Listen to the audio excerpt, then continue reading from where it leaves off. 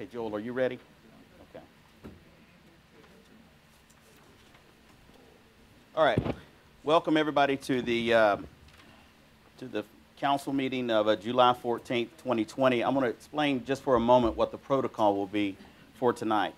In the order for face coverings, we did make some provisions for separate policies for how court is operated and how council is operated. So tonight, while council members are at their seats and facing forward, they are at a sufficient distance and they will be allowed to remove their mask to speak. Anybody in the audience who does come up to speak for public comments or makes any presentations will be also allowed to remove their mask while they speak, and we ask that you put that mask back on when you return to your seat and are seated. Okay, that being the case, we have a special guest tonight. Our city attorney could not be here, so we have Avery Jackson filling in. Thank you. And as has been the custom since I became mayor, we have a special guest who will give the invocation and then lead us in the Pledge of Allegiance. So I want to recognize those two individuals first, and then we will move forward. So giving the invocation tonight will be Pastor Steve Swafford. He's in the audience. And Pastor Steve Swafford grew up in Cedartown, Georgia. He graduated from Cedartown High School in 1972. He answered the call to preach as a junior in high school and began pastoring a month later in June of 1971. After graduation, he went to Samford University in Birmingham, Alabama, where he received a Master of Divinity degree with a minor in history. In July of 1974, that's the year I was born, he enrolled at Luther Rice Seminary in Jacksonville, Florida, where he finished a doctor's degree in theology. Pastor Swafford married Melinda Shaw, also from Cedartown, in 1976. They have 3 children, all who graduated from Villa Rica High School. In his 49 years of the ministry, Pastor Swafford has pastored churches in Georgia and Alabama and is presently pastor of Fullerville Baptist Church in Villa Rica, where he has served for the past 24 years. Thank you, sir, for being here.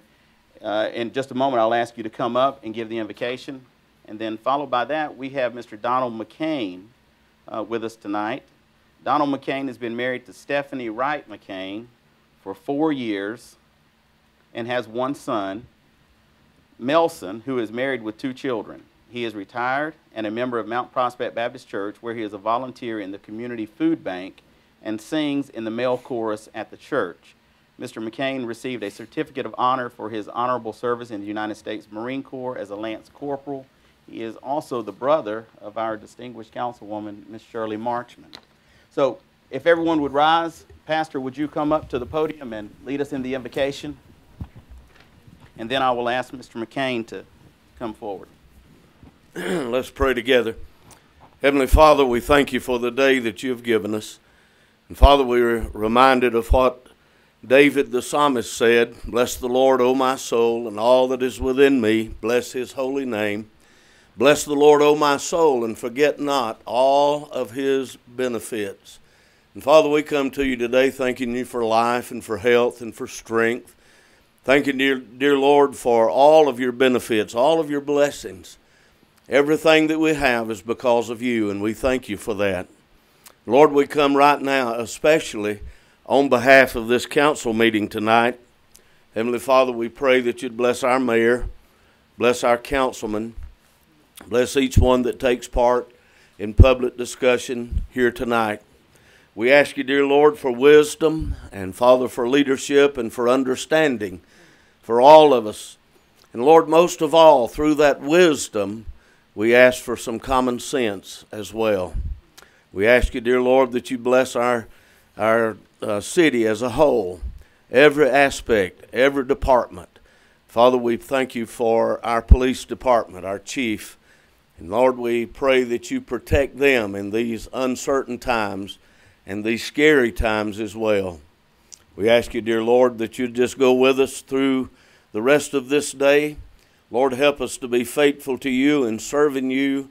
And Lord, giving you the honor and the praise for all of the benefits that you have sent our way.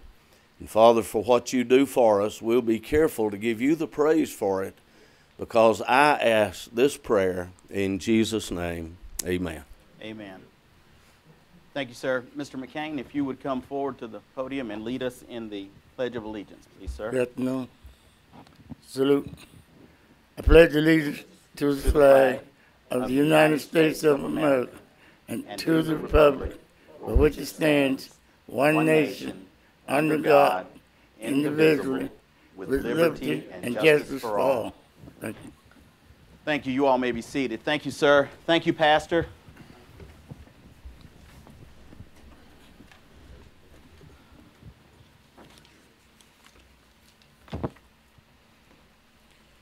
Okay, let's see what we have next. Ceremonial presentation. So earlier tonight we did some pictures, and now we will recognize employee anniversaries.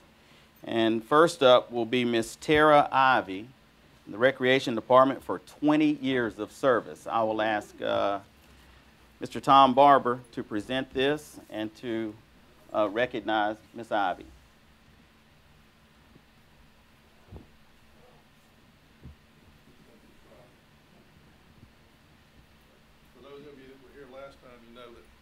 We didn't get to do this, so this is a meeting late.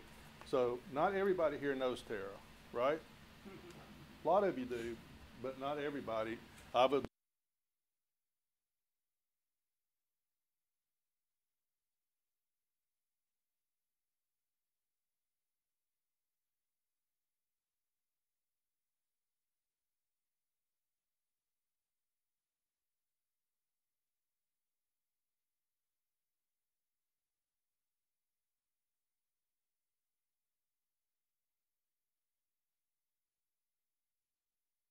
Directors, three, Yeah, not three. tiny, barely tiny, Barely tiny.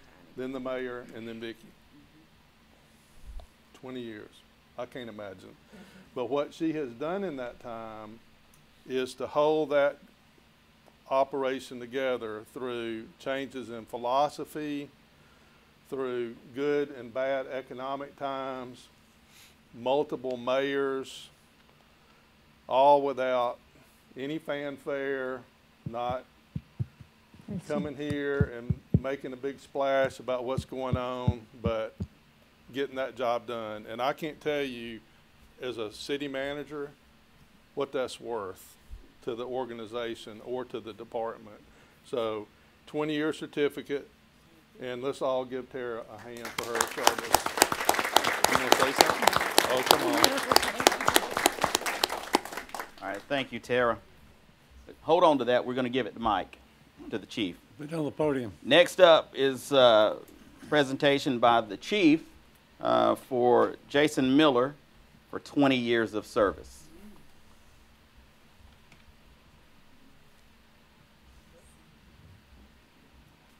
So Jason was here when I got here. I came almost 15 years ago, and Jason was with us then, and he's, like the mayor said, he's been with us 20 years. Jason's a soldier, and I mean that in the best way you can say it. Jason was a Marine. Jason is been a cop for a long time, and he's one of those guys that you never have to worry about. You just say, hey, Jason, I need this, buddy, it gets done. And he's just always been that way. He's always been straight up. I don't ever have to worry about him fussing about this or complaining about that. He does his job. And we appreciate him and what he's done. 20 years in Villa Rica is a long time, and especially to be a police officer in today's time, it takes a lot. And we appreciate him, his wife Jennifer, and all that they do for our department. So congratulations, Jason. Can I get that? That's Jason's. This is Scott's.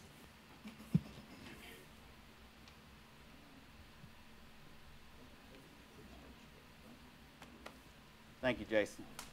Okay, go ahead. Give him. Jason's been here for a long time, and I appreciate all the work you've done, and I've seen him over the years as well, even though I haven't been here that long. Okay, so next up is a gentleman who needs no introduction. He is probably one of the most famous walkers in town, along with the chief, Scott Parker, who has been with us for 25 years. Scott, come forward and let the chief recognize you.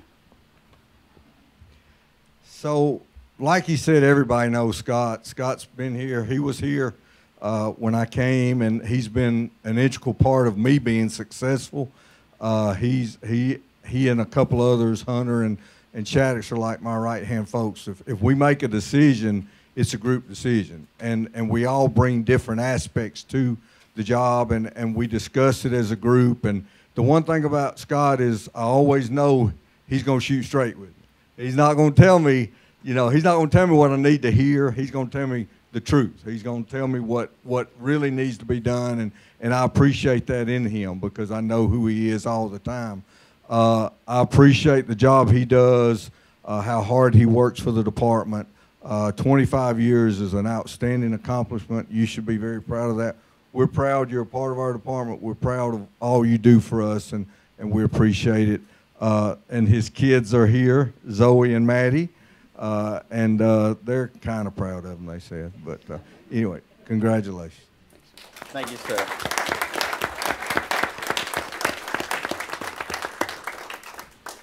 Well, Chief, you can't go too far because you're up again.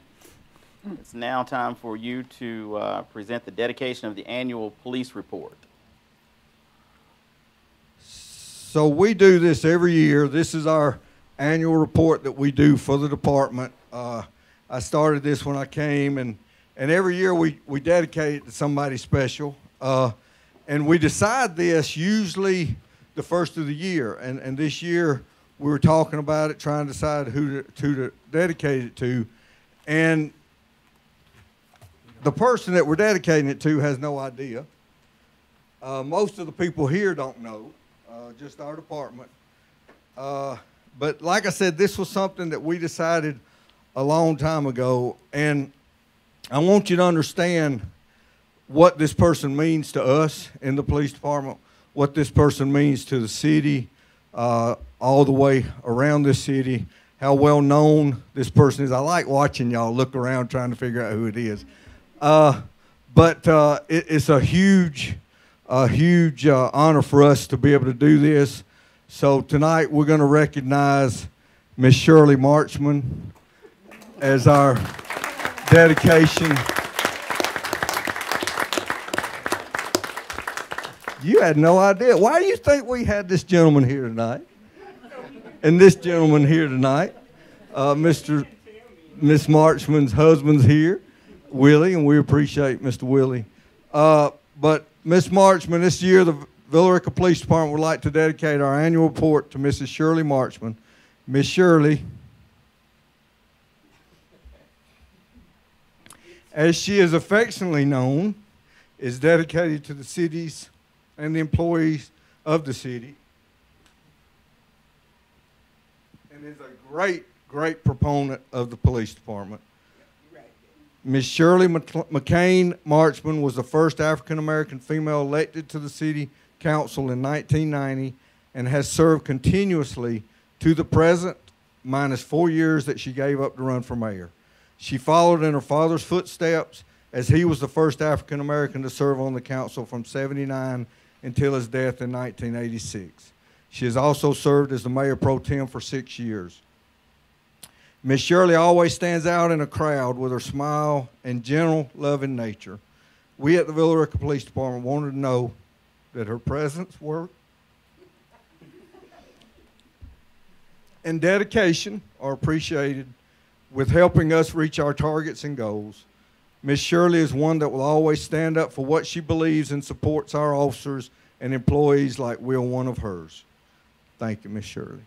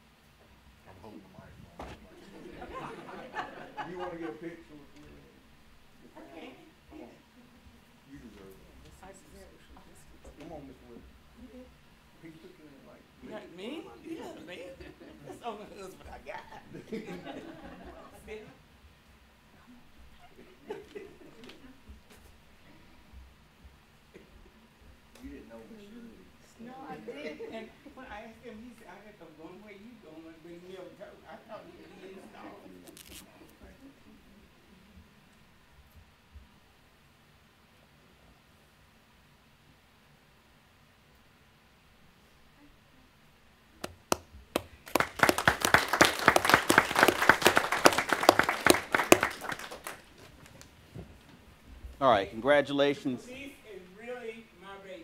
I love them. Anything they want, I'll stick my finger up in the pencil or whatever. They know they can depend on me to vote for whatever. Yes, for some liquor. Thank you, officers.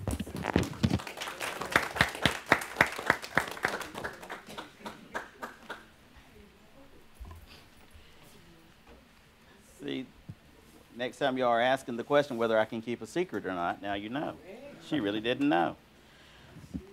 Okay, now that we've got those out of the way, let's move on to the adoption of the agenda. So, Council, you have the agenda before you. We are going to make a slight change to F, community development. We will not consider the adoption of the zoning map tonight. However, we will have the public hearing. So we will strike F1B and C tonight.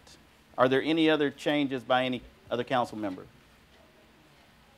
If not, do I have a motion to adopt the agenda as amended? So moved. I have a motion to adopt the agenda as amended and a second. All in favor? That is unanimous. Okay, with that, we now have an agenda and we will move forward to council updates. I am going to take just a moment to talk about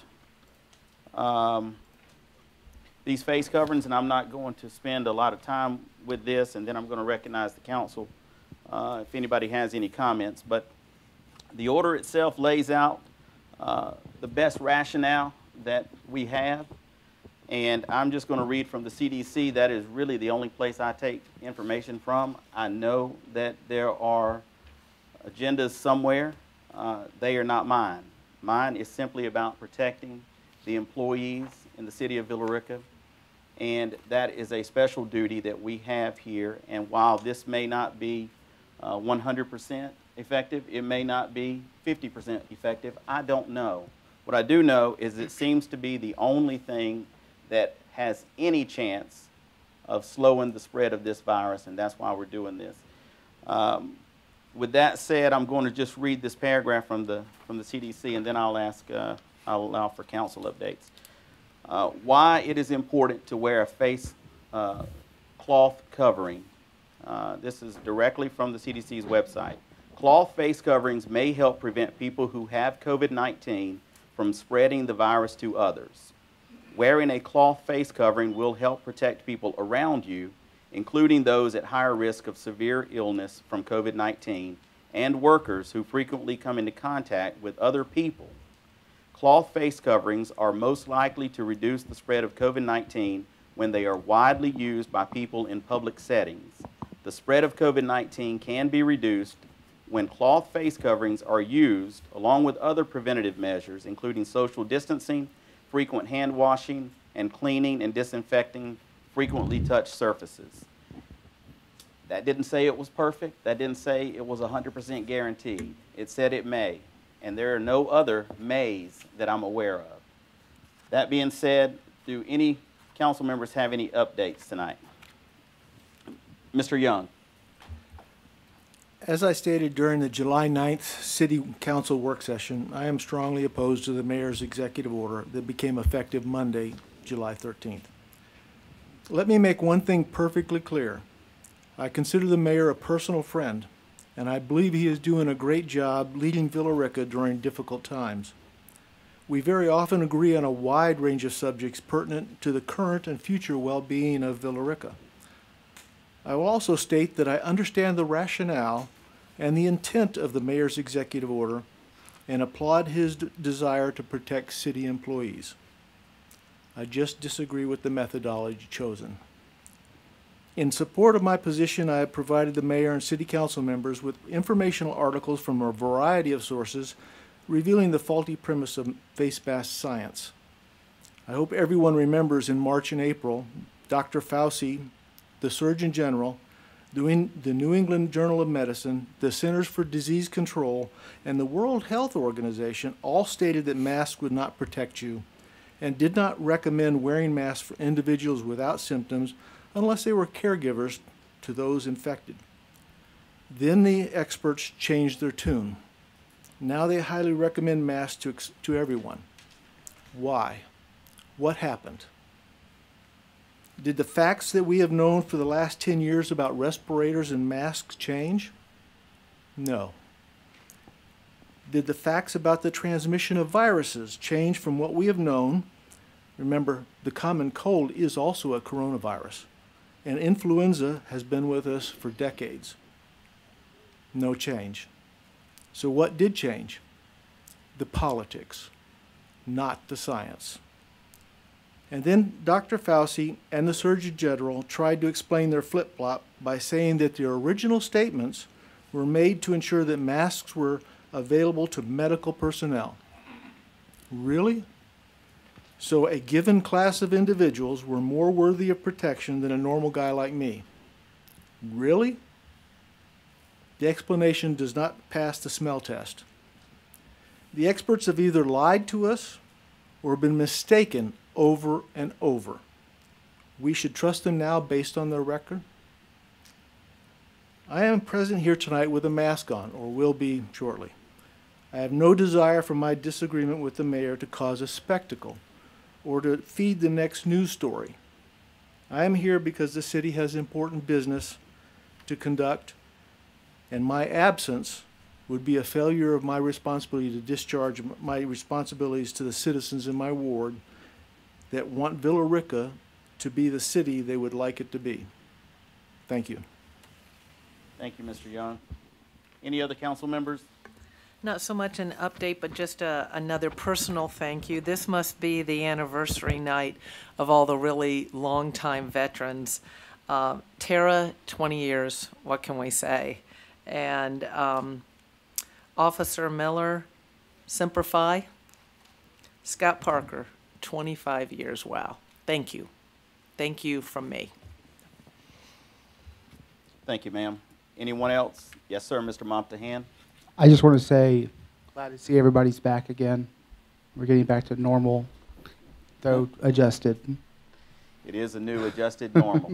Anyone else? Mr. Carter, Ms. Marchman? Okay. So, Mr. Young, I want to thank you for those comments. As I said at the work session, I appreciate varying views, and I appreciate that you and I are friends, and we all on this panel are friends. And we all do work together. We do have disagreements from time to time, but that's to be expected. We all don't have the same histories and the same backgrounds. We're not all informed in the same way. That's not just on this matter. It's on a host of matters that come before the city. So, sir, I want you to know that I appreciate the comments you made, and I respect your view as well. Okay, that will take us to the public comment section. Thank you, ma'am. So let me just read out here for just a moment. This is a new format that we have for public comments, and I'm just going to read the because sometimes we've had some situations that were not ideal here, so we've changed the comments that I'll make before we introduce these folks. Please keep your comments on a professional level. We will not accept comments that are considered by the chair to be of a personal attack on any individual or group of individuals. If you deviate from this protocol, you will receive a warning. If you deviate a second time, you'll be asked to leave.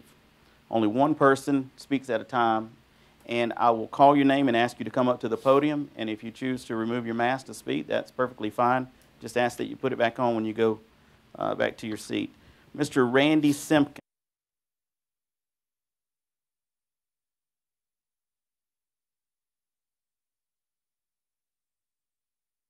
Madam Clerk, go ahead. My name is Randy Simpkins. I reside at 150 Gold Dust Trail in Carrollton, Georgia. I was here originally. I have interest in a few items on the consent agenda, but I saw the public comment sheet and I thought I would take a minute just to introduce myself. And I just recently bought a piece of property here for the first time, so I'm excited to be part of this community. It's over in the Fullerville area at 627 Rockmart Road. You may recognize it by that big water tower. It's an old building. So we're excited about being partners, and I've been doing some research on your comprehensive land use plans and looking at some of the historical, recreational type directions that you're going. So I just wanted you to know I'm glad to be a neighbor, I'm glad to be in this community, and I look forward to working with the mayor and council members in any way. Well, thank you, sir. Welcome. Thank you. Mr. Robert Walker. Hello, sir. Hi, Mayor. Please state your address for the record, and then you'll have 3 minutes. And I am actually wanting to speak on the public hearing for the zoning and zoning map. And There'll be an opportunity for that a little later if you don't want to speak right now. If I will have Either an way, opportunity, then I will. You will. sit We will down still and- do that. Okay, Yes, sir. thank Thank you. Joel Morris. Mayor, I'm also here for that. Say, good to see you, Joel. I haven't seen you in a long time. I didn't recognize you with the mask on. Okay. Dennis Brown. Hello, sir. Hey, Gil, how you doing? This is one of those we're glad to see back. We haven't seen a lot of our public. And I don't have a gripe. That No makes it even gripe? better. That's even better. Dennis Brown, 2717 Mariner Way, here in Villa Rica. No, it's not a gripe in view of Tom's glowing comments, which I agree with about Tara. It also seems maybe a little bit counterproductive, but nevertheless, my concern is with the fall recreation program and also with the vacant department head of the recreation department. Yes, sir. And I'm concerned for a variety of reasons. First, because of the source of information that you're going to use to make a decision on the fall recreation program. And second, because of the image of the city as a good place for young families to live without that department head position. First, no question that you as mayor and the council should make the decision about whether or not it's in the best interest of our citizens and youth to allow a schedule of fall recreation activity programs based on health and safety reasons. I only ask that a decision be made on the basis of Villa Rica statistics and not that of the State of Georgia High School Athletic Association or the state. Both of the latter reflect statewide concerns, and frankly, I don't think our neighbors residing in Villa Rica should have decisions on their activity made because of what's going on in Savannah or Macon or Albany or Dalton for that matter. Second, two major reasons given for young families being attracted to an area are always schools and recreation opportunities for their children. I understand the city has little control over the schools, but city rec programs are another matter and strictly its purview. I admit to having a personal axe to grind because I lost my youngest child and her 3 children from Villa Rica for exactly those 2 reasons. In fact, just traveled 100 miles today to play around the golf with my 2 grandchildren. I'd much prefer to play locally. Frankly, that's also a major reason I volunteered to be a member of the Villa Rica Recreation Advisory Committee. Not fulfilling the recreation or even advertising for the recreation department head, I think, gives a signal that recreation is not a priority of the city. Disappointing to say the least, like any first impression, a turnoff for young families looking for a place to relocate, or for that matter, current young families that are already here. And finally, regarding the latter, I seriously request that the visionary challenges that should be among the top responsibilities of you as our city officials, a decision be made on just what type of community we wish to target. We cannot be all things to all people. More specifically, towns identifying themselves as tourist attractions or senior citizens, senior centers or young family centers or industrial are but 4 examples of the more easily made decisions on your part about zoning and other policies regarding the city. You can't please everyone. I was buoyed by when I was a member of the RSVP study program a few years ago that the city was going in the right direction insofar as taking a first step on the voyage. I'll give you 30 more seconds. Right. Go ahead. I'm just wrapping up. But unfortunately, I see little follow-up for that matter or even reference to the recommendations of the study. I know we have our problems to deal with, but I really urge you as a council, okay, to talk not only about the little operations issue you deal with all the time, purchases and infrastructure. Let's talk about the future. Let's talk to the public about the vision that we would like to have for our city of Villa Rica. Thanks. Thank you, sir. Okay, next up would be another old friend, John Hannaback. Please give us your address and you have 3 minutes, sir. Good to see you back. Glad to be here. You seem to have a new mustache. I didn't see that in the paper. The mask covers that up. So I've got a birthday coming up, and that may be the time when it disappears too. So How old will you be, John? You really want to know? I think I know, but sometimes I forget. 88. 88. So for those who don't know, John was also on the front page of the Villa Rican last week because he is our Korean War vet here, serving on the St. Paul, USS St. Paul. Right. Thank you for your service. Go ahead. Thank you. Thank you. Well, my reason for being here tonight is really primarily to give some thanks. I want to thank very much Mayor for your ordinance on the masks and the distancing. Appreciate that ordinance because I frankly felt a little uncomfortable at the work session when people were not wearing masks. And I want to thank Michael Young, my councilman, for complying with that. And I appreciate your comments tonight, but thank you for wearing the mask. I do appreciate that. Also want to thank Ken Denny, the author of the article that you referred to, Mr. Mayor, just for reminding us that no wars are forgotten. And I very much appreciate that. And lastly, I want to thank Chief Mansour and the Villa Rica Police Department. Thank you for all you do. Thank you for your dedication. And thank you for the service to our community. And I salute you. Thank you, sir. Okay, thank you, and I appreciate all those comments. I mentioned at our last meeting that I couldn't wait till we got back to having the public. You should. Would anybody else like to speak? Ms. Jody Mount, please state your name and address for the record. Jody Mount, 214 Rockmart Road here in Villa Rica. And I'd like to thank the mayor for enforcing the smoking ordinance. I look forward to be able to go in somewhere and play pool. I can't go in there because it stinks. It smells horrible.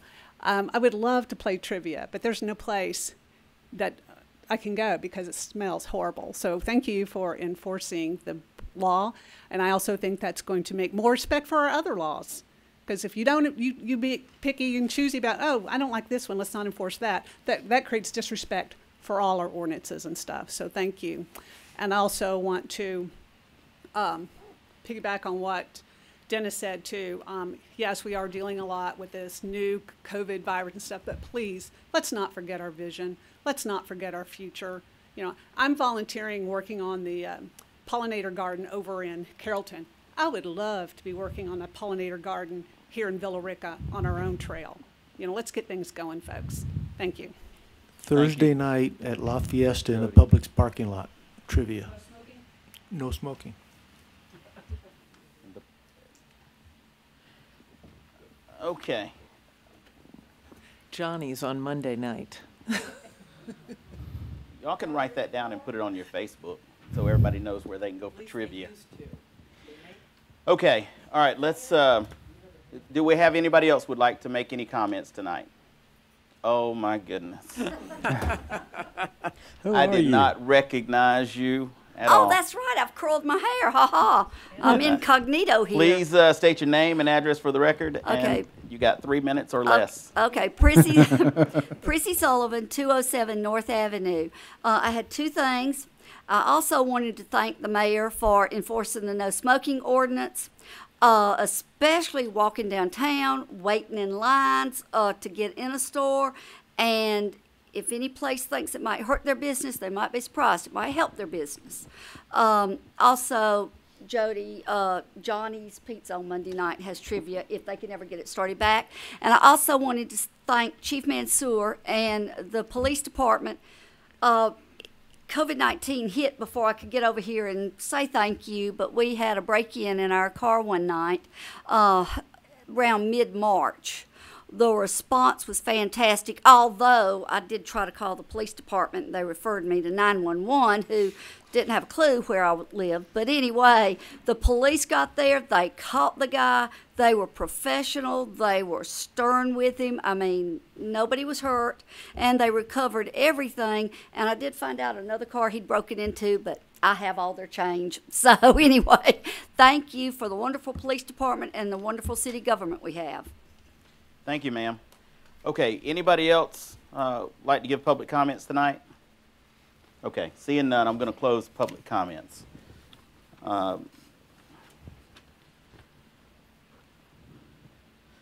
So the next item up on the agenda is the adoption of the consent agenda. So let me take a moment to call out all of the items that we placed on the consent agenda at the work session last Thursday.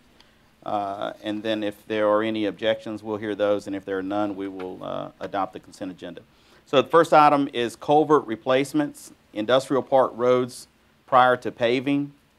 Second item is professional services agreement for Gold Dust Splash Pad. Third item is the work order with Brennan Jones to evaluate the sewer system along Anderson Road and the Cleghorn Lift Station. Number 4, pipe material for industrial park culvert replacements. Number 5, work order with Brennan Jones for Nally Road sewer review. Number 6, professional services with Falcon Design Consultants for oversight of construction projects. Number 7, Graddick Communications video stream. Number 8, bid award for construction of Highway 78 water main extension. Number 9, bid award for the construction of Edge Road water main extension. Number 10, price quotation on further engineering study of Punkintown Road speed limit reduction. Number 11, the purchase of one John Deere Gator Model TS. And number 12, Pine Mountain Gold Museum crossing arms. Are there any objections to those items? There are none. Do I have a motion to adopt the consent agenda? Move to adopt the agenda. Second. I have a motion to adopt the consent agenda and a second. You got that? All in favor, raise your hand. It's unanimous. Okay, so we have adopted the consent agenda. We had 3 other items, and we'll try to move through those very quickly because we just really had a minor change to the cover sheets for those. We'll get to them in a minute. Next item up is B, governing body, the approval of the May 26, 2020 meeting minutes. Council, you've reviewed those minutes. Do I hear an amendment or a motion? I have detected an error in the minutes, so I would ask that we table that to the next meeting so we can correct those minutes. All right, I have a motion to table those minutes to the next meeting. Do I have a second? Second. I have a motion and a second to table the meeting minutes of May 26, 2020 to the next meeting. All in favor? That is also unanimous. Okay, we will now move on to C, economic development. Wesley, are you here? Please come forward. And the first item will be the professional services for architectural design and documentation. Go ahead.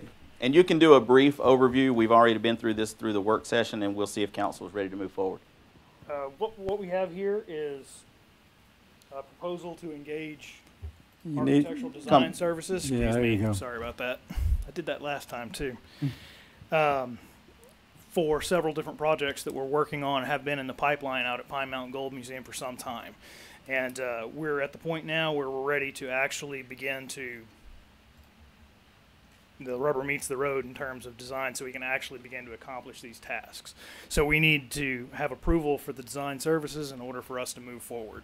With these designs, I'll be able to bid out these projects, and then we can look forward to actually resolving some of these issues in the very near future. Okay, that seems like a sufficient review. The more detailed information is available on the website. Council, do you have a motion? I'll make a motion that the city execute the. Ms. Shirley has made a motion that we move that the city execute the attached proposal for professional architecture and design services for Pine Mountain Gold Museum projects not to exceed $30,225. Is there a second? Second. I have a motion and a second. All in favor? Discussion? Yes, ma'am. Go. Yeah, just wanted to mention this very briefly, and I mentioned it at the work session, but I think it's important.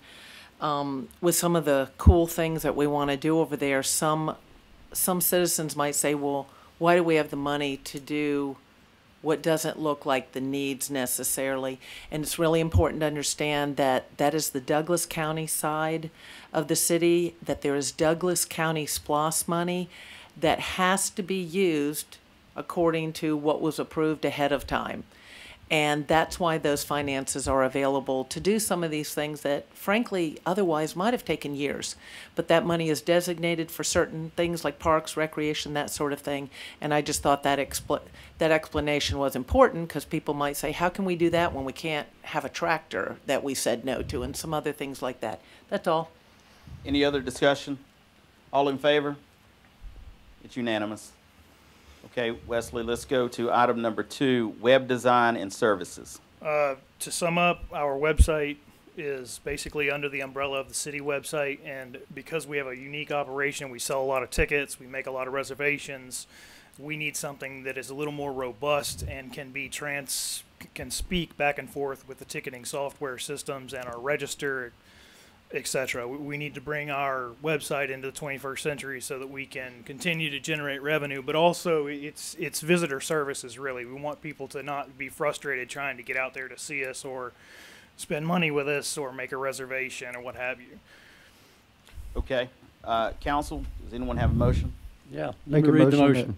We move the city execute the attached proposal for professional services from Line Biscuit Creative for web design and services. Web design for Pine Mountain Gold Museum not to exceed $5,500. All right, second. I have a motion. I have a second. Ms. Marchman. All in favor? Ms. McPherson, would you like to make a comment on that, a discussion? No, I think we're good. All right, it's unanimous. All right, let's move on to the third item, Wesley. Clover POS system. This dovetails with what we're trying to do with the website. We have an older style push button register that belongs in the museum, not behind the register, behind the counter rather. And simply, we can't provide the necessary reports, information. We can't collect a lot of data that could be useful in marketing or offering different things, because it's kind of a dumb machine, for lack of a better word.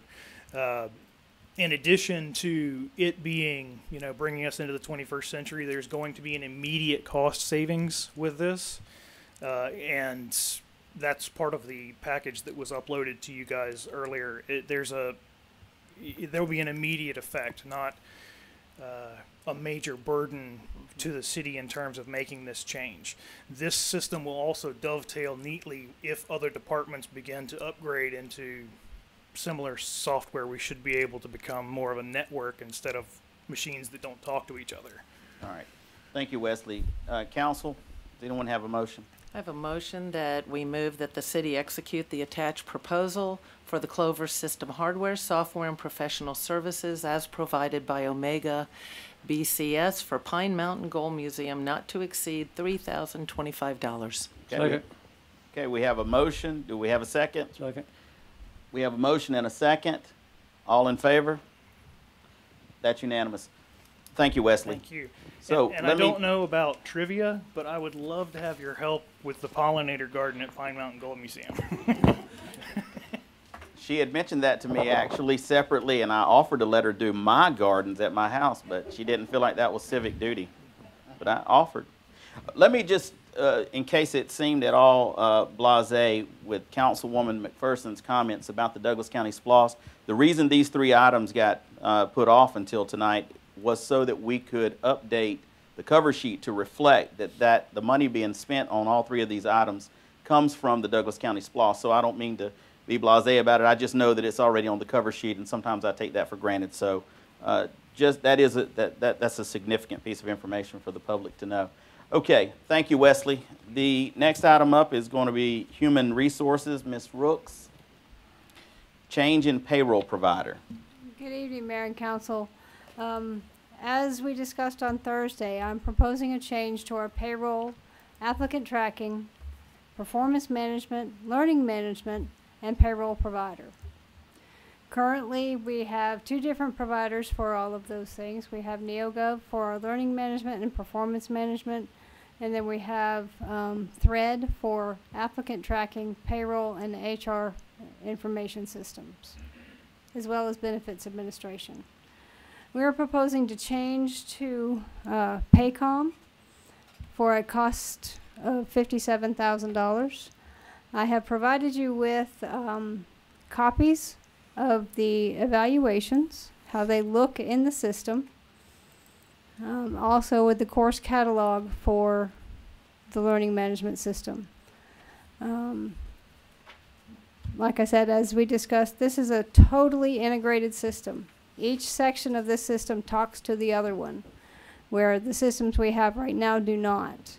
This will allow us to do clocking in from your phone, doing performance evaluations from it. You can do anything in the system from their mobile app. So it's going to be much more effective for our employees. It's going to be easier. Right now, Thread requires probably 10 minutes to log in if you've forgotten your password. So, and this is just 1 or 2 clicks. Let's see. So we are asking the council to approve changing from the 2 providers we have to 1. Okay, and you did present this item in some detail Thursday at the work session.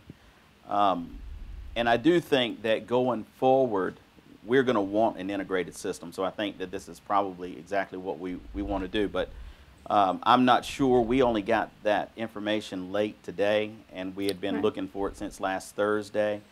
That doesn't mean we won't move forward with it, but I just want to note that maybe some of the council hasn't even been able to see it. With that, let me open this up for some discussion, and then we'll see where we're at. My concern is kind of the same one I had Thursday, and so I'll probably ask Tom if he's looked at some of this, because now the first I've seen of this is now. Correct. And I hate to say it, but even with help. I have actually expanded that when I copied it, so it was even smaller than that previously. That's bad. There is some of it that's ineligible, but I couldn't have read it anyway. I saw some emails come in, I don't know, maybe an hour ago. I didn't get a chance to look at them. But I understand you said it's much easier to use. It all works together. I like that. I like anything that saves money that still does the job that we need. Mayor, you already expressed we don't want to pay the startup fee, so let's find something we're going to stick with so we don't keep paying startup fees in the beginning. Tom, your professional opinion on the personal evaluation part.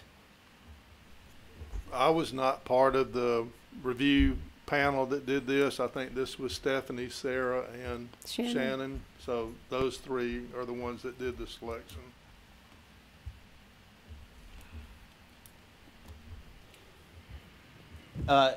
Any that other was council the part. Yeah, members that was have the any other part we questions? looked at.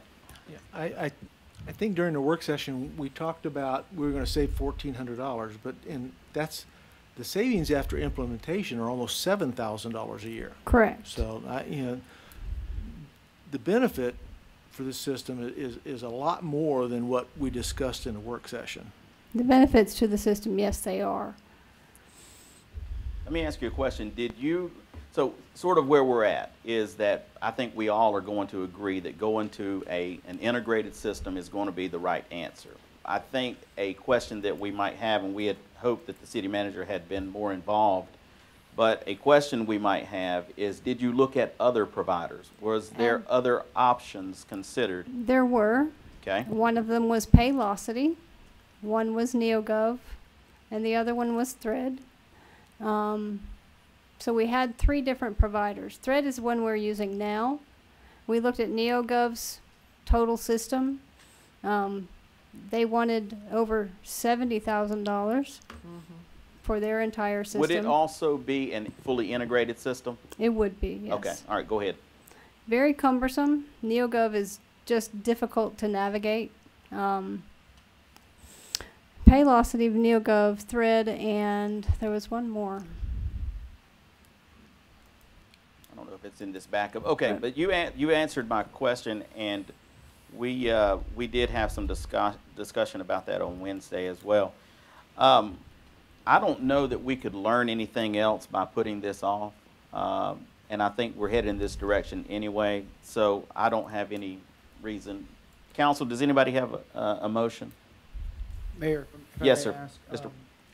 I was actually looking back at the work session agenda and the work session items, and we have now have in our system here, we have a actual agreement, and that was not included in the work session item. So this would Wait be a the minute. first time. Are you, Stephanie, did you all add an item to the packet that was not there Thursday? Is It that should have the, been there Thursday. That's the third attachment, pay. No, Shannon sent it to you to add. So you're saying that it was added originally? I think he was there. So you don't recall seeing it, Councilman? No, it's And the I don't first time. recall seeing that. That being the case, how urgent is it that you get this? To get the discounts that we have negotiated, it is imperative that we do it. At Very this soon. meeting, or can we do it? This meeting would be, they'd have to reprice everything for the I next don't meeting. recall seeing the agreement. Yes, ma'am. When did you attach that?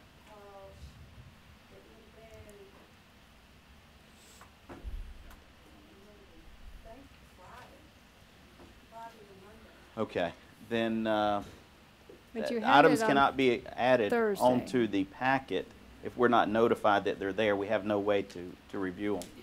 I don't see, unless someone wants to try to move forward with this tonight, I think you need to table it till the next meeting. Let me, in Elisa's defense, I know you did send us some emails of things that were gonna be added. Is this one of them? 'Cause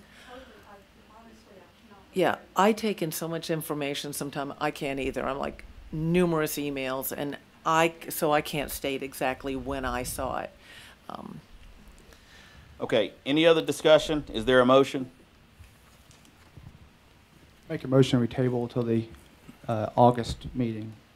Okay, I have a motion to table this item to the August council meeting. Do I have a second? A second. I have a motion and a second. Discussion? And I would say Any- the next council meeting, because we might end up with a call meeting in between, so. Sure, Yeah, we may. that's- There's a chance. good Okay, point. do you have some discussion? So if it all gets repriced, could this all change what we're paying for something we really expect to approve? That's my concern.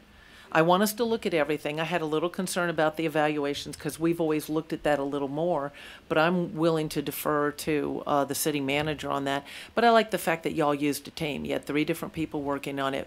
I still kind of like the city manager that we hired looking at it. You know what I mean? Because it's really important. This is going to be, we've talked about how important proper evaluation system is for us.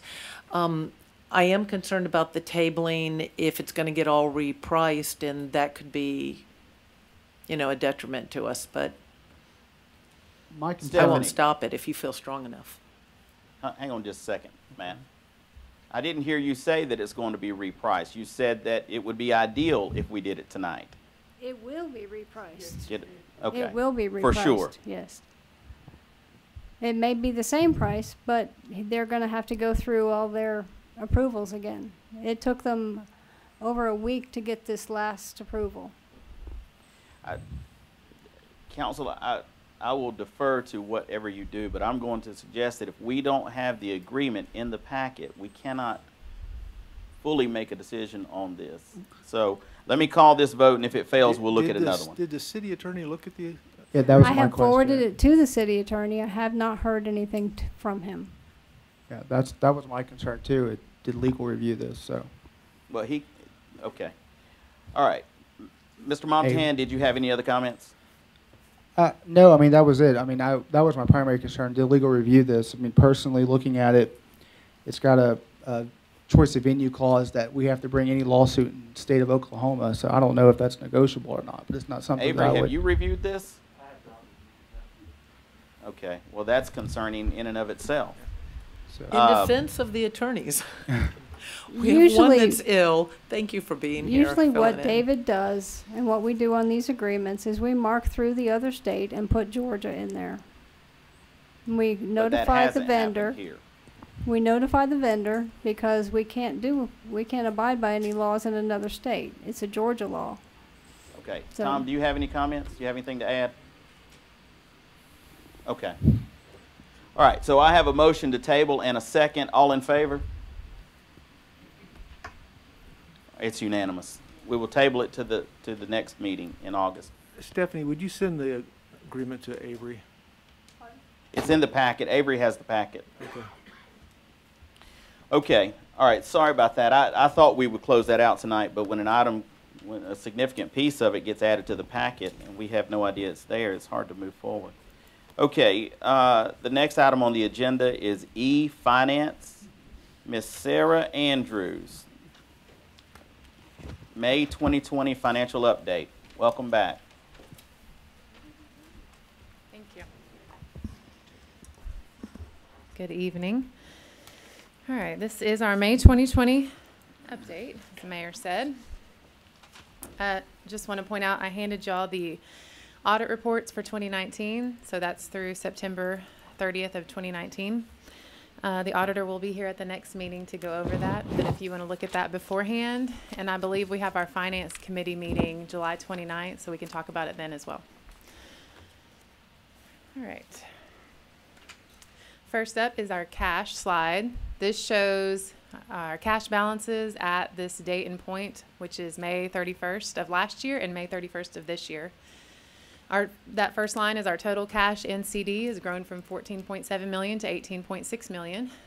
The next three lines, the general fund, the water sewer fund, and the sanitation fund, they are part of our pooled cash operating bank account, but the system tracks which fund they belong to. You can see the general fund has grown to 7.4 million. Water sewer fund has grown as well, and sanitation fund is no longer in the negative. It is $12,000 positive. Those last three items are our SPLOST accounts. You can see those have grown as we have been collecting SPLOST money and haven't been spending it as much as we were last year. The next item is our building permits. This one, I'm just showing you the residential growth. These are new construction permits for houses in Villa Rica. Through the fiscal year, May of 2019, we had taken 160 permits, and through May of 2020, we have taken 178.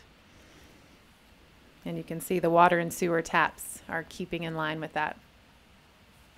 The next slide shows our water and sewer net income statement. Again, this is year to date through May 2019 and year to date through May 2020. The revenue shows after 3 rate increases. That miscellaneous revenue line item includes tap fees. So as we have brought in those building permits, they're also paying for water and sewer tap fees. So you can see how that's keeping up as well. One of the big things we've been working on in the last 3 years with our budgets is getting ready for the debt payment increase. You can see that down there where the yellow box points out the debt payment increase.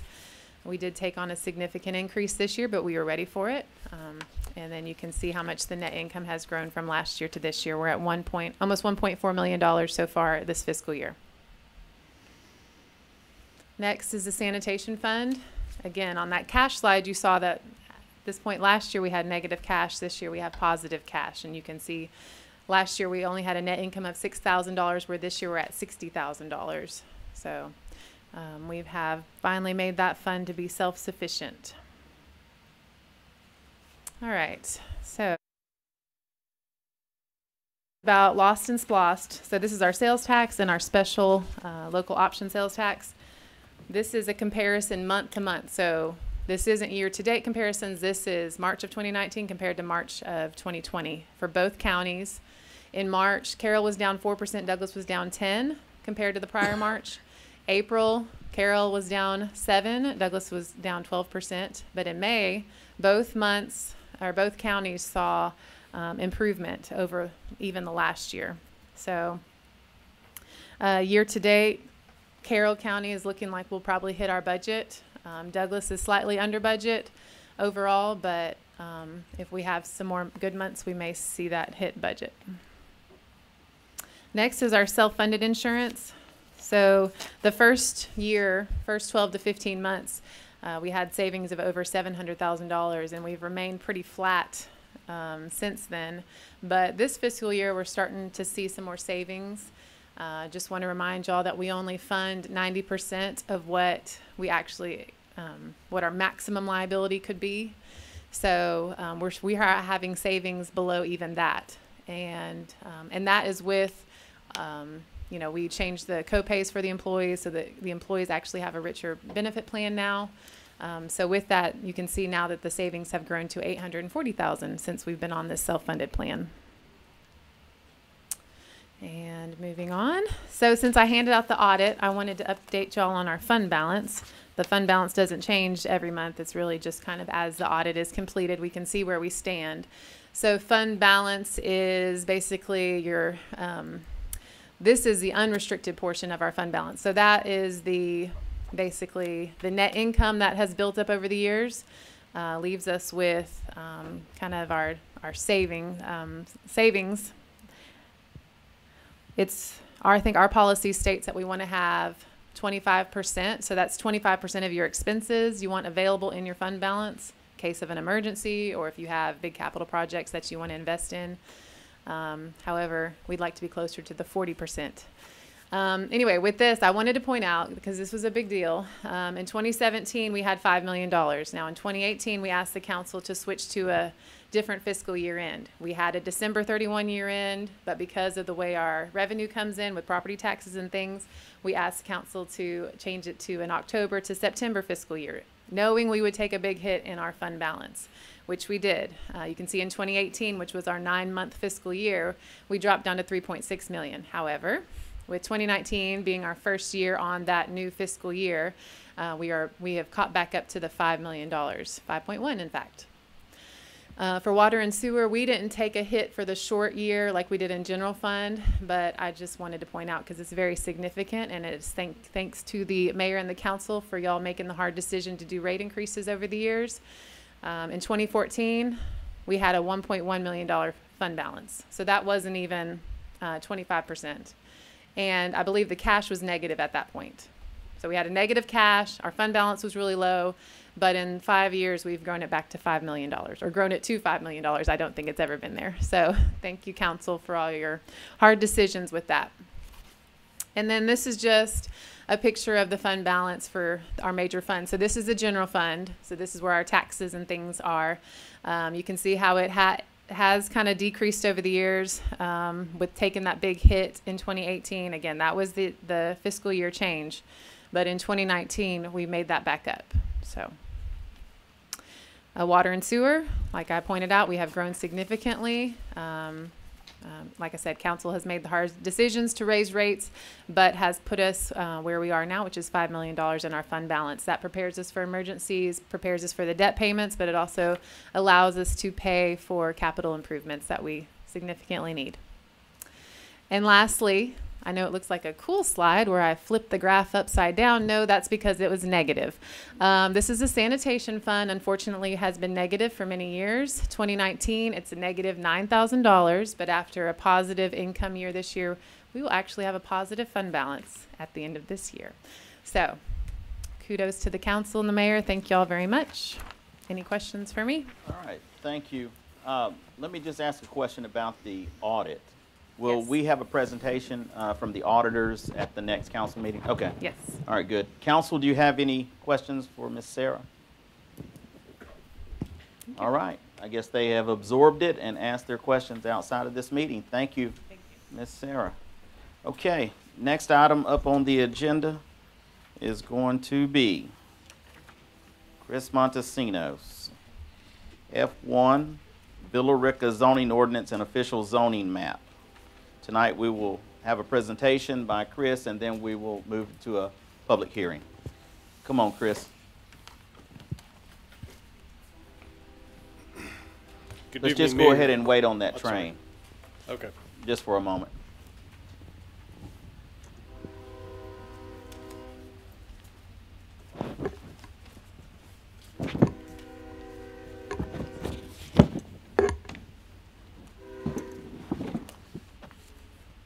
All Go ahead. Okay. Good evening, Mayor and City Council. In this section of the presentation, I just want to give you an update on where we are with respect to the adoption process. Of course, we've been through the ordinance process, and then we've gone on to the application of zoning onto specific parcels. And with that comes the objections to the changes of zoning. I've given you a handout here, and I've got some extra copies that I'm going to leave on the table out front for anyone who's interested. It's kind of using an outline of how many parcels we're dealing with respect to initiating modifications to the zoning or the application of new zoning districts to existing properties. From that, we identify the number of properties that are being substantively affected, meaning they're going from a commercial to a residential or a industrial to residential or something along those lines. We flag those. Those we've identified. We sent them letters of intent to rezone. Those were sent certified. We've accounted for 100% of those in return. We received 27 objections, and that's not 27 individuals, but that's for 27 properties out of 6,684. So that's a very small margin. Of those 27, we were able to address 11 properties through the administrative modification process. That was presented at the last council work session. And then we had 2 of those objections that were withdrawn. So what we're at now is we have 10 properties, which I believe is represented by 7 property owners that are moving forward. Once the zoning ordinance and the zoning map are adopted, those will move forward to the Planning Commission for their actual appeal process, and then to the City Council for a final decision. So just wanted to walk you through where we are in this stage of the process, and I'm here to answer any additional questions you may have. Okay, and most of that you did present Thursday, and you also have a pretty detailed handout that you've given to us. So I didn't recall Thursday you saying that 2 of those appeals had been withdrawn. Okay, That's right. And now there are 7 property owners who have. Let me try to get this clear in my head. Okay, all right. Now I recall what we were doing here. All right, council, does anybody have any questions for Chris? Okay, we've talked about this for a long time. We've had a lot of information coming in on a regular basis that we probably review outside of these meetings. So I know that most council members have met with Chris individually. I know I've had a number of meetings with him, so it doesn't surprise me that we're sort of at a place where we don't have a lot of questions right now. So Avery, with that, we want to move to the public hearing. Do we just open up the floor for that for anyone right now? Speaking to you. You can take comments from people that are opposed to the or in favor of the changes. Okay. All right. So as I stated earlier tonight, we will not vote on adopting this tonight, but we did advertise for a public hearing. So with that, we are going to hold the public hearing, and I'm going to ask if anyone who would like to speak in favor or against this zoning come forward now. You may come to the podium here and remove your mask and speak. Thank you, Chris. I'll call you back up in a moment. Please state your name for the record. Mayor, Council, my name's Robert Walker. I'm an attorney at Jenkins, Bowen & Walker in Cartersville, Georgia.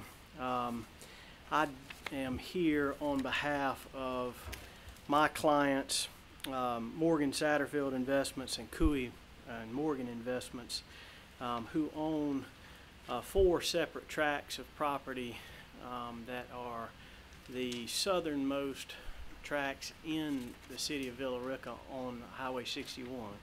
So these are the southernmost tracks on Highway 61 in Villa Rica, and there are two on the east side of 61 and two on the west side. Would you clarify for me which property? Who is the owner? Cooey and Morgan Investments and Morgan Satterfield Investments are the two property owners. Give me just a moment. Chris, will you tell me which of these parcels we're talking about? Because I don't see those names. Yes, sir. Is that what it is? I do see Morris Shackelford. Okay. All right. We just don't have it down that way. Sir, I want to know which one you were talking about. Okay. All right. Go ahead.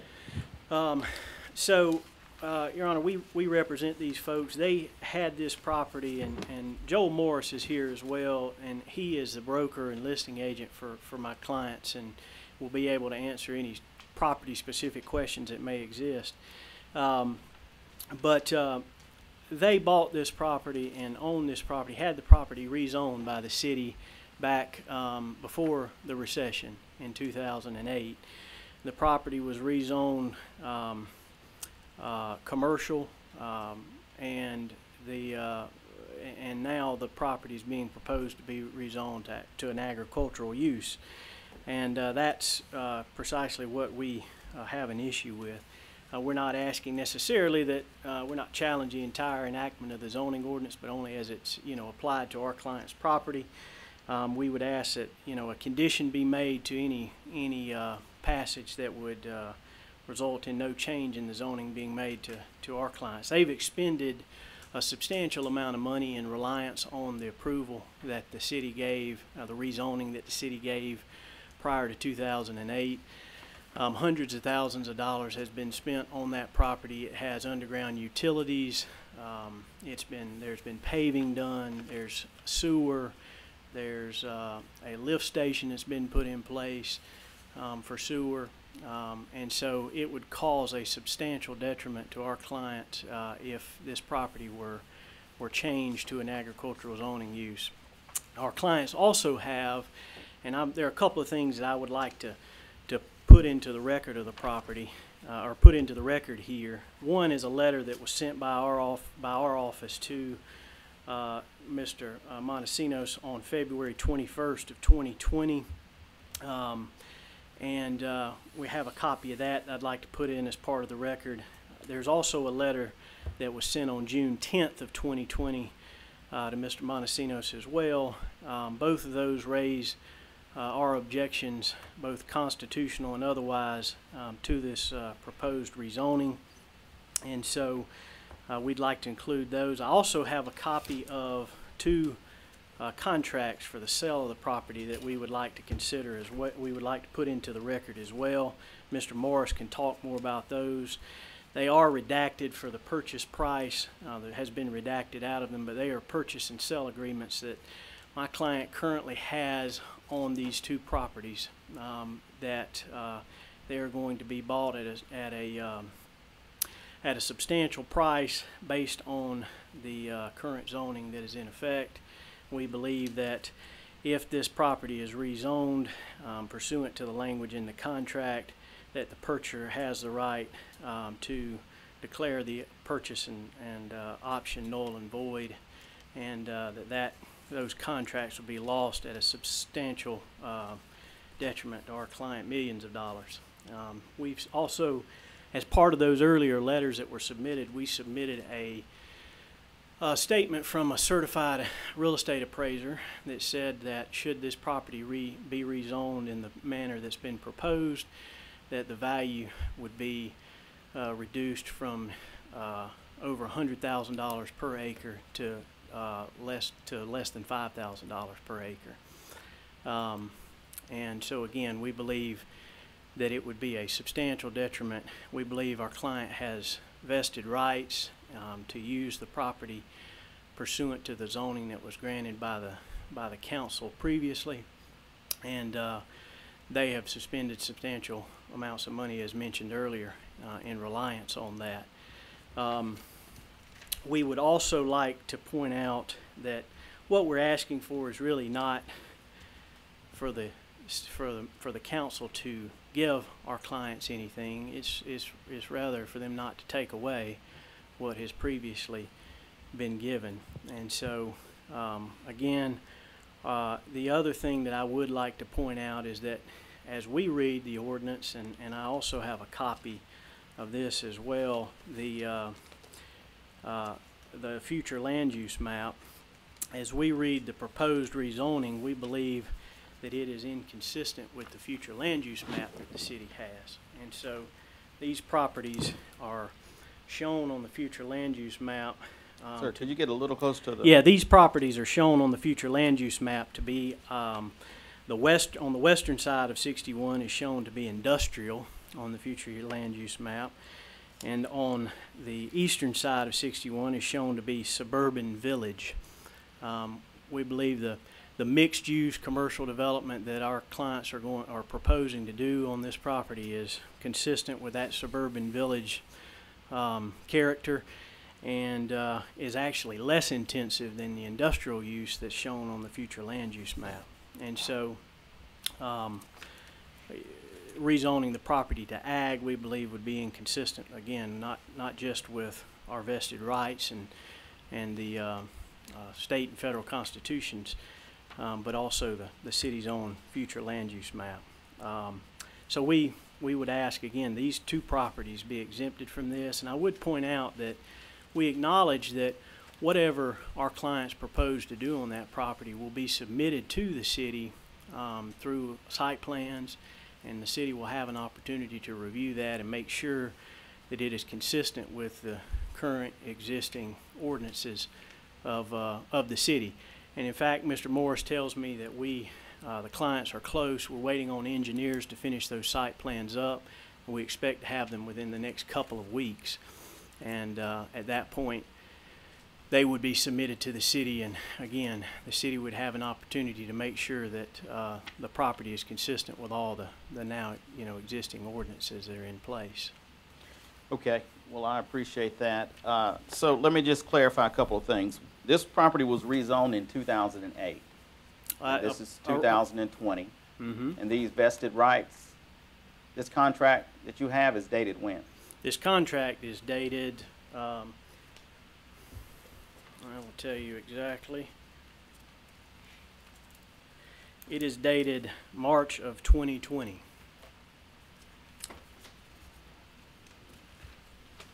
Okay, council, do you have any questions for this gentleman?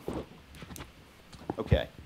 Yeah, Mr. Young. When this goes to planning and zoning, I would like to make sure that we submit to planning and zoning all of these infrastructure improvements so they know the extent of what you're claiming, so that they make a fair judgment. Okay. And again, Mr. Morris can talk to you perhaps in a little more detail about what those improvements are. Okay. And he may be able to answer any specific questions that you or any members may have. Mr. Montahan? Yeah, I just have a question about the alleged improvements at the property, considering the sewer, the lift station, underground utilities, and so forth. But at the same time, you've also stated that you'll be going back through plan review. So were those improvements done under a previous land disturbance application, or why were those improvements done prior to going to civil plan review now? Yes, it's my understanding that they were done previously, that the property, there was a planned development on the property that did not go forward because of the recession. And so those were previously done in connection with that. This is a new site plan, but would obviously use and make use of the pre-existing improvements that are out there on the property now. And did the previously approved land disturbance permit or application expire, or why not just continue under the existing one? Well, that's a good question. Now, we may have the ability to do that. We believe we do have vested rights, and that we have the ability to proceed under those rights regardless of, quite frankly, of what the city were to do here. But again, we are trying, and our concern is that if this matter, I realize the matter is not going to be voted on today, But our concern is that under the current state of Georgia law, that if and when this were voted on, if it were rezoned pursuant to this ordinance, and the rezoning map was adopted making those changes, that we would potentially have to file a suit against the city to protect our clients' rights to challenge that decision. I know there's been mention of some administrative process of appeal that may be able to take place, but this is a questionable, this falls within a gray area of whether or not this is a legislative or quasi-judicial type decision that would require a challenge, or else you would lose that right. And that's, quite frankly, the last thing on the planet that we want to do, is have to file a lawsuit. But there is, quite frankly, millions of dollars on the line, and we will have to protect our clients' rights, and they'll proceed in the fashion that they deem appropriate. But we're just asking that these properties, we think these properties are unique by virtue of the improvements that have been made and the information that we've submitted. And so we would ask that these properties simply be omitted from this ordinance if and when it is voted on, and allowed to proceed under the current zoning. Sir, hang on a second. You talk pretty low anyway, and you're not really at the microphone, and this train is going to drown you out. Give it just a moment. All right. It's probably an Amtrak. It moved kind of quick. Let me just say a couple things. Council, does anybody have any additional questions for the applicant, for the applicant's representative? Okay. So, Chris, would you come up? Thank you, Yes, sir. I may not have a question for you. I just want to ask a couple of questions to Chris. And who may I give these documents? Yes, sir. I was going to ask you anything that you wanted to submit for the record. Please hand it to the clerk. Okay. Chris, under the current zoning, not the proposed zoning, from the time that a zoning is granted, what period of time is that initially granted for? For 1 year. For 1 year. And so this was granted in 2008. Correct. And our zoning, my understanding is, and I'm used to David being here, so I'm going to try to lean on you, but if you're not comfortable, just say, hey, we'll, sure. You know, we'll wait for a legal opinion, or we'll poke at Avery and see if he can do it. But the way it's currently written, it is such that the council may revert that zoning after 1 year, correct? If yes. we haven't met certain. Yes. So I would think anytime after 12 years, we probably would be on pretty safe ground there. Correct. Okay. All right. Avery, have you reviewed our zoning ordinance? Not for that particular purpose, no. Okay, but, very good. I believe That's in fine. my conversations with David, that is correct. I only bring that up because you have been involved in an administrative review process, and I would assume that the claims that were made tonight would have been considered as part of that administrative review. Correct. And I guess that LDP would have expired after a year. Is that correct? All right. Thank you, Bobby. Okay. Are there anyone else here who would like to speak for or against this rezoning map? Yes, sir, Joel. Please state your name and address. Joel for the Morris. record. Joel Morris. I live on Flat Rock Road here in Villa Rica. Like Mr. Walker said, I'm the broker for the property in question that we're talking about. Just to add to your comment, I understand about the 1 year expiration of the zoning. I will ask this: if that were the case and that zoning was going to be brought back to ag at that point, the people that bought the property have been paying taxes on it as a commercial piece of property. So to just say, well, it reverted back to ag anyway, I think that would not be correct. I'd also like to ask Mr. Montesinos, the fact that he said there were 6,000 properties. Yes, sir. The total is in the city of Villa Rica is 6,684. And that would be all commercial properties that are going to be no, put sir. back That's to all ag? parcels in the entire city. I'm sorry, I'm answering for you. Is that correct, Chris? That's all parcels in the city of Villa Rica. So I would ask what the total of just commercial properties that are changing zoning versus, you know, obviously the ordinance is going to affect every property in the city limits. It's not going to rezone every commercial property in the city limits.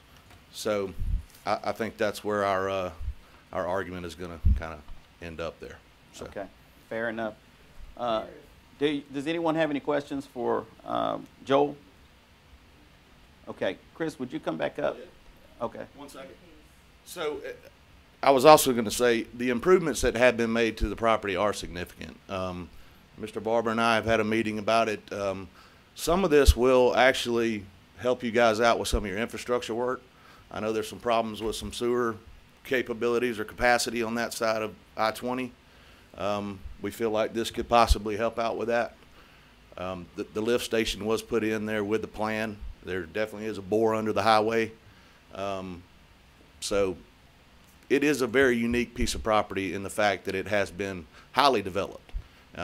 You can't dispute that. You can go by and ride by and see that. I mean, there's curb, gutter, there's a paved street, there's underground. Just for reference, this is the property, well, at least one side of the 61 is where they hold the rodeo. Correct. Is that correct? Okay. That's right. And there is a road that went back there because That's right. At one time they were going to finish the subdivision. There's detention ponds, there's underground utilities, street lights, and the proposed development is definitely going to be something I think the city's going to like to see. It's a mixed-use style development. It does have a commercial component to it that will definitely affect the contract. And that's what the contract reflects, or right. That's what you know to That, be well, that's the what intent the of this contract. that is what the site plan that we're trying to get put together currently is going to reflect.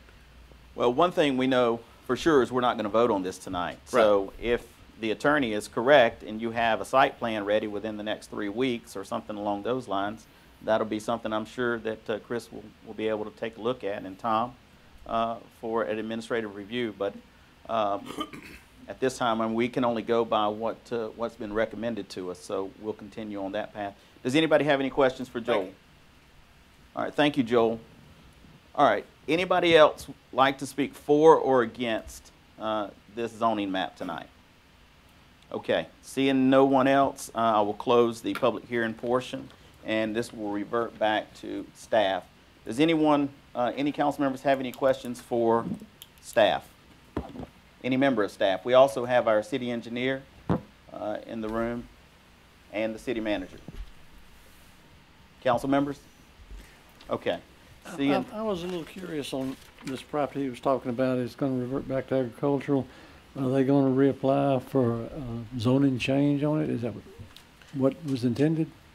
Well, let me, just for a point of clarity, I'll let you understand why it is that this did not pass the administrative adjustment portion and went to the recommendation to go to Planning Commission. The comprehensive plan identifies, as this gentleman's pointed out, that the eastern side of the two properties is zoned suburban village. General commercial is not a recommended zoning district for suburban village. The equivalent of the new zoning is C2, which would also not be consistent with the comprehensive plan. As they also mentioned, the properties on the western side are indicated as industrial properties in the comp plan. And again, GC or C2 are not recommended zoning districts for those. That said, that was one of the criteria that we passed it on as a threshold. Number two, the contracts that they were talking about were never included in the original appeal. And when it was brought to my attention that there was contracts out there, I asked the attorney over 2 weeks ago if they would email those to me. I had someone actually call me the other day to say, hey, these are under contract. And I said, great, give me the contracts so we can include them in the packets. So that wasn't done. The references to the infrastructure with the lift stations that are actually incomplete, and the other investments to the property, which were actually done under the previous LDP by the prior owner, was not done by this current applicant. So I'm not discounting all those things, but those are just considerations which made it where I was not comfortable making a recommendation to this body or to the Planning Commission that this should be prescribed ahead of time. It needs to go through the process, through due process. We are meeting every obligation under the current Unified Development Code as far as zoning, the authority of zoning powers, the abandonment of development with respect to the lack of follow through on permits, and the rights that the City Council has to review and change or revert the zoning, As well, looking at the bigger picture, this is a citywide zoning effort. This isn't just these 5 properties. There are currently in the appeal process 3 other appealers who are going from general commercial to another zoning district. So this is not particular to their situation. This was just that they did not meet those basic thresholds that gave me the ability to recommend to this body that we make a change in advance of the adoption. So this then is going to the Planning Commission upon adoption, and they will have the due process and the right and the ability to express what they've tried to articulate tonight in advance of that process, but that is how the process is currently laid out. Let me ask you a question. Is the administrative review process closed? No. Okay. It's not closed until the ordinance is adopted. Okay. Correct. So they could still continue to submit now that they have whatever they have at this point. I heard the contract and some. Yes. You could still review some of that at this point? That's correct. Okay. But that still doesn't change the fact that it's not consistent with the comprehensive plan. Not so suggesting therefore, that it will. I just want to know if they can continue through the administrative process. Yes, they can. Okay, and if it still doesn't meet, then we will continue on with what we laid out, and I appreciate that. Yes. Okay, thank you for that, Danny. Anybody else have any? Yes, sir, mop to hand.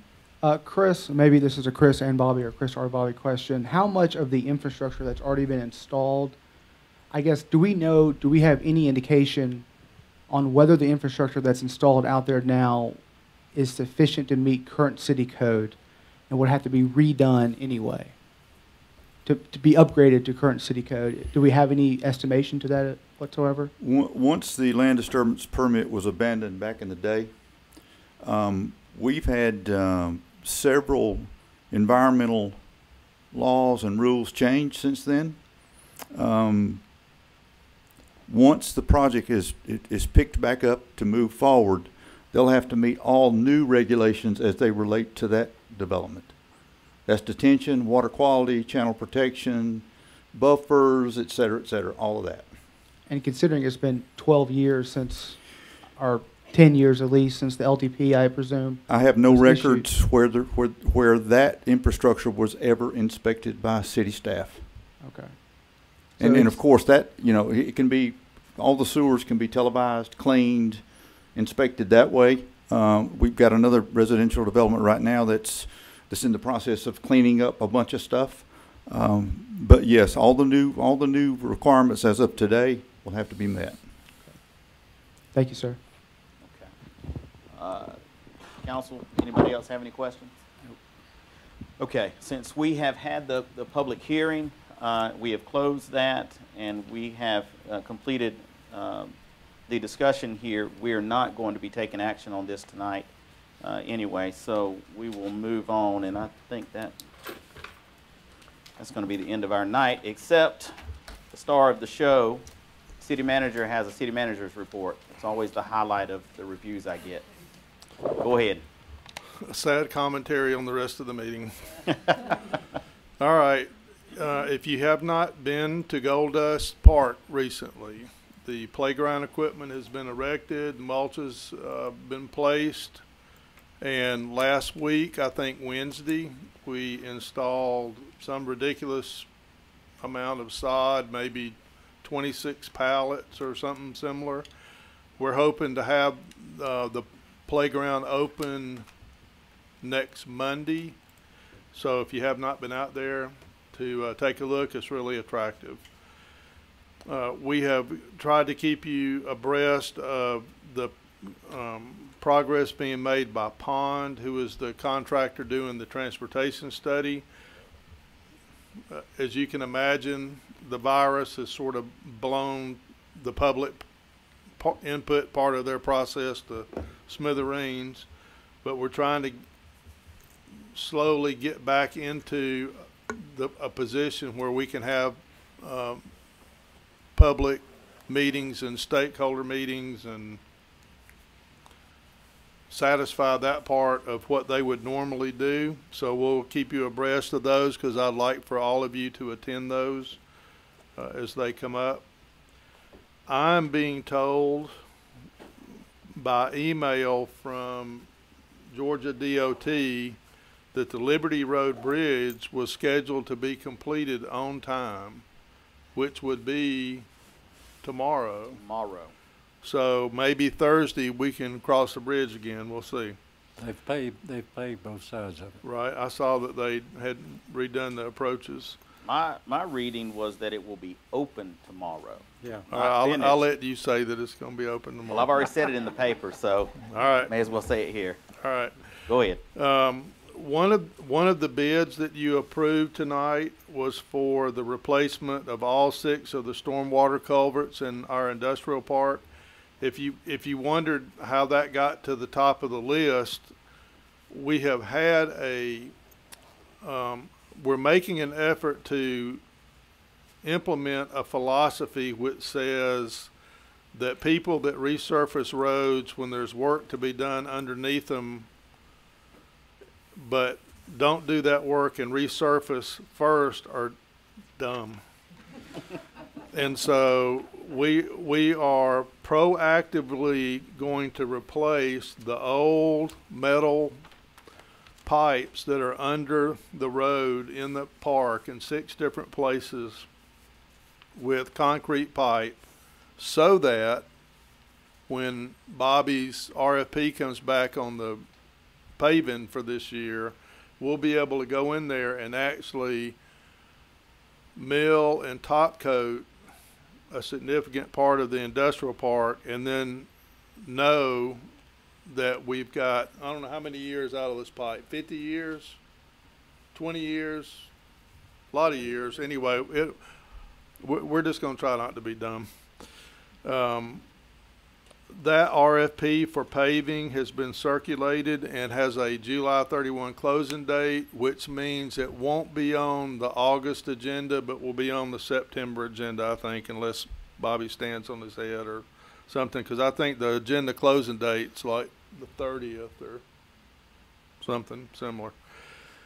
Janet and I have continued to meet with Andy Camp. If you can imagine the frustration that Pond has with doing stakeholder meetings, you can imagine what doing economic development's like right now, especially on the retail, restaurant, downtown shop kind of scale. But what Andy and his folks are doing is to try to take advantage of any virtual Zoom-based retail conference to get in front of developers and in front of site locators. We've actually made a little progress with that. So we'll keep you abreast if any of that becomes real, but we are still working on that. I think we've mentioned before that the Carroll County SPLOST will not go to referendum whenever it was originally scheduled, but is now next March. So hopefully that's a good thing. Staff has recently met with the guys from Arbor Valley, who is the developer that will be building the apartments on Anderson Road. They are planning a groundbreaking right now of March of 20. I think that's pretty cool. That will be the first project in the TAD area. Wait a minute. Miss Marchman. March of 21. Okay. I knew it was 21. We have one person paying attention in the front. I knew it was 21, so I was just letting it go. I have March of 20 here on my notes, but yeah, March of 21. She said, haven't we passed that? All right. Janet and I have also met with representatives of T2 Solutions, who we've been talking to wrap our heads around what we could do to improve the parking situation downtown. The issue that we have is we have 2 really significant sources of employment downtown that are offices that gobble a whole lot of the prime parking space downtown in the 2 main blocks on the south side of the railroad. So we're looking at a system that would allow us to monitor the spaces with this approach. You'd have a meter, an automated meter that about every 10 or 12 spaces, and you would when you approach the meter, the first hour is free, right? So there'd be no disruption to people that are, you know, just going in to eat lunch and that kind of thing. But you'd have to pay for time beyond that. It's based on your car tag, so there's no numbering of the spaces. You put your tag in, you pay for however long you want to be there. If it's just an hour, it doesn't cost you anything, but it keeps up with the tag, so you can only use it once a day. So you only get the free hour once a day. And what we're trying to do is determine where we can move all the employees so that we have that 2-block area open. Now, what I envision is going to happen is if we do that on the 2 front blocks, we're going to just create a problem in the back, right? Because if I'm an employee of those companies, if I can't park on 78, I'm going to park on Wilson, right? So we got to do it on Wilson too. Well, if we do that, then we're going to push them east, and they're going to park in the public parking lot at the corner of Carroll and Wilson, and they're going to park in the front, right, where Edward Jones and Moral Norman and all that is. So we got to put, you know what I'm saying? So it's sort of like we got to keep doing it till we get to an area, you know, where we're comfortable with people parking, which for us would be here, right? 61 on this side of the railroad is where we would like to have people park. We may also have a problem at the drugstore, right? Because you got a pretty nice lot there beside Wick's Tavern, so we may have to do something down there too. But anyway, so we're chasing that down. It may not come to anything, but we're trying to figure it out because we're choking our restaurants, some of the downtown retail establishments, so we're working on that. We've had an employee luncheon since we met last. It was moderately successful. I thought it was well attended, but the way we did the food was still a struggle. Just delivering enough meals fast enough has been a challenge in those, and so we're still talking about how to do that better. Bobby and I have met with Pond one time to look at sort of a draft of the transportation stuff. I liked some of it. I didn't like some of it. We told them what we didn't like. They went back. They're working on it. Several of us went on a tour. Since we met last, we went to Hateful to take a look at their downtown. They have adopted a brand. I don't know, Chris is gone. I don't remember the name, but they basically have become like an art downtown. So they've just muraled every vertical space of their downtown. There are paintings everywhere on the walls of buildings. So we got to see that, took a lot of photos, got some good ideas, got to meet with their staff. One of the things that they did, that if you've not been to Hateful, it has a downtown bisected by a railroad. They received a huge amount of money in a federal earmark, I guess 2 administrations ago, and they fenced their railroad from, if you know Hateful runs basically from in between 75 and 85, right, below the split, right? So Central Avenue runs east and west, the railroad runs east and west, and they fenced their railroad from the Ford plant west to Metropolitan, which is their main drag going north and south, with a black wrought iron fence on both sides. It is so cool. I don't know how we would ever get that money, but that with silent crossings, I mean, it was thought-provoking. Did you take any pictures? Good. Yeah, it was thought-provoking.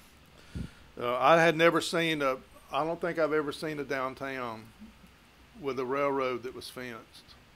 If I have, where's Janet? Have you ever seen one? Are they the one that in a picture had an approach with a pedestrian crossing over it? I was trying to remember because I get it. Yeah. Yeah, Chris took some very pictures. Austere. It's just a concrete stairway with a crossing and a concrete stairway. I mean, it's not attractive at all, but functional. All right, we didn't have a lot of public stuff going up. Concerts, you know, were gone, but we did have a leadership luncheon here, Zoom. Mike Dugan spoke. We've had a bunch of rallies since we met last time. Some of them you've attended.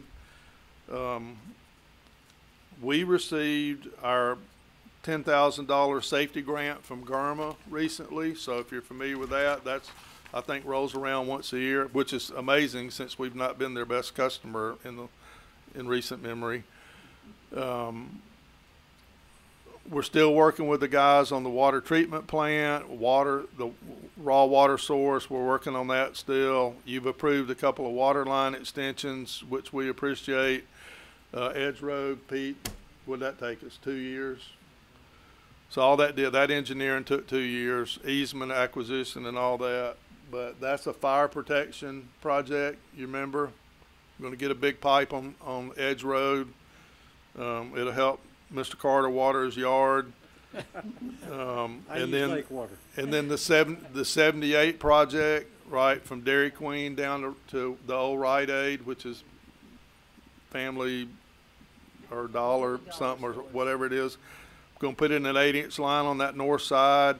We're working with a guy that y'all approved who is helping us with easements.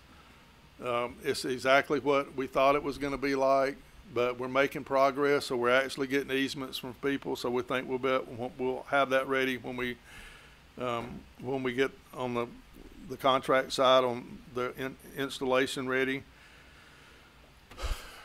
We hadn't talked about Water First in a while. So another victim of the virus is the Water First application. If we're awarded this designation, it saves us 1% on GFA loans.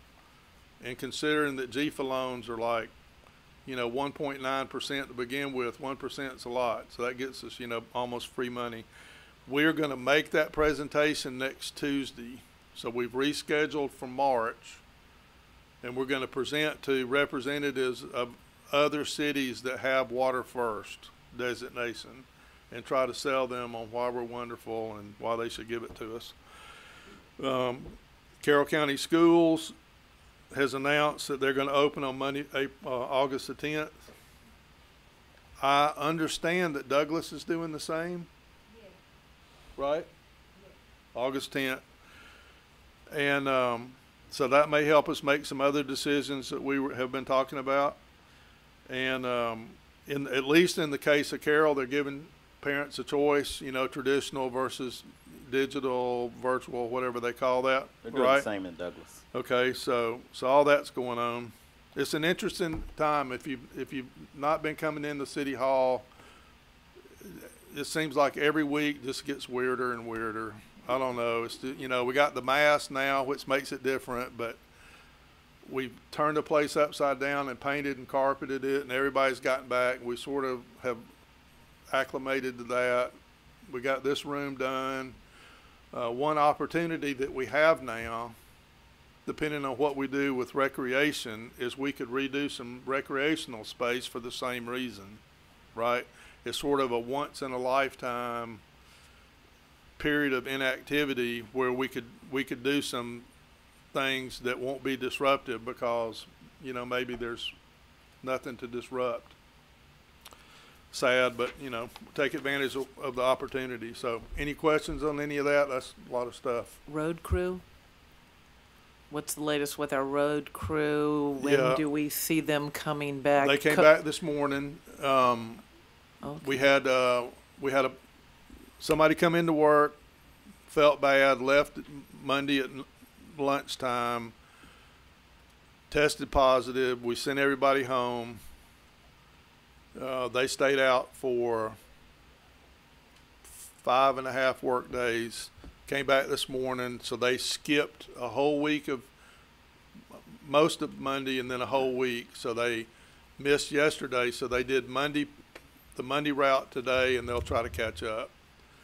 But since then, the partner of the guy who got sick and tested positive has also gotten sick and tested positive. So that close proximity in the truck got him, right? They worked together. So as far as I know, nobody else has gotten ill, right? So we're hoping that the other 8 or so are all going to remain healthy, but they've only had, it's only been like 8 days since potential exposure. So I guess there is still, you know, depending on whether it's 5 to 7 day incubation or 14-day incubation. I guess Carter knows what it is. He said it's 5.5 to 11 days. That's what he's told us. We were quarantined for a while. We were. Anyway, so we're glad to have them back. So you haven't tested the rest of the crew? The crew went to 2 locations. Where's Stephanie? They were all tested, but nobody's got results, right?